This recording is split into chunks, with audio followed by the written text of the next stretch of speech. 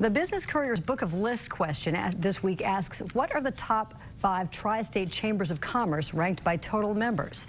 Coming in at number 4 is the Westchester Liberty Chamber Alliance run by Joe Hinson. Hinson has been in the role for 15 years and has seen a lot of changes in the area, which is a connector for our region. The key here is I-75.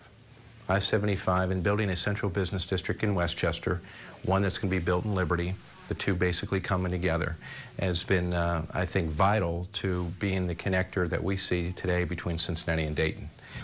Hinson says Westchester and Liberty have done a nice job of following their vision for sustainable growth despite operating in a slow-growth, highly competitive environment. He says Westchester and Liberty are positioned nicely for continued development, as evidenced by the many projects along the I-75 growth corridor. They include Bass Pro Shops, 2 new office buildings, Butler Tech's bioscience training facility, and the addition of a 4th floor to Cincinnati Children's Liberty campus.